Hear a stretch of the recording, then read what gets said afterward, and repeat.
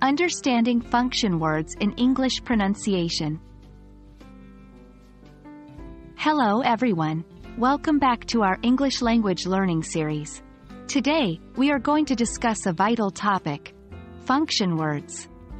As part of our focus on stress, rhythm, and intonation in English pronunciation, understanding function words will be instrumental in mastering sentence stress.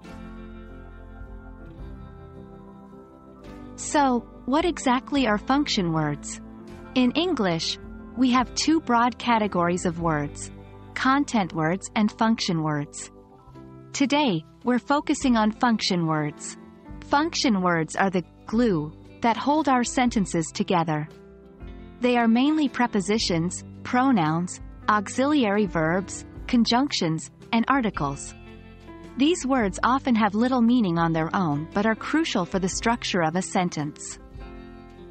Examples include is, and, the, and, it, that, do, of, to, and so on. Function words play a key role in English pronunciation. They are usually unstressed in a sentence. Why is this important? Because English is a stress-timed language, which means some syllables are longer, and some are shorter. The key to sounding natural in English is mastering this rhythm, and function words are pivotal in creating this rhythm. When we say function words quickly and without stress, it allows the main content words, nouns, main verbs, adjectives, and adverbs, to stand out. This provides the rhythm and melody to English speech that's essential for natural and effective communication. To improve your pronunciation and accent, start practicing by de-emphasizing function words in your sentences. Make them quicker and lower in volume, allowing the content words to take center stage.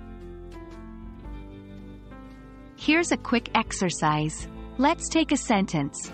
I'm going to the store to buy some apples. In this sentence, I'm, to, the, to, and some are function words.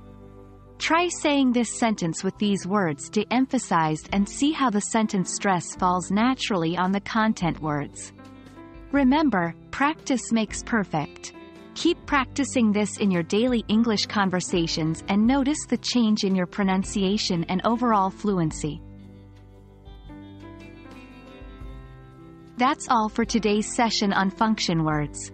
Understanding and practicing the pronunciation of function words can make a significant difference in your English sentence stress.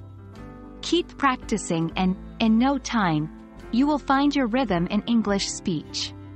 We hope this video was helpful and we look forward to seeing you in the next one.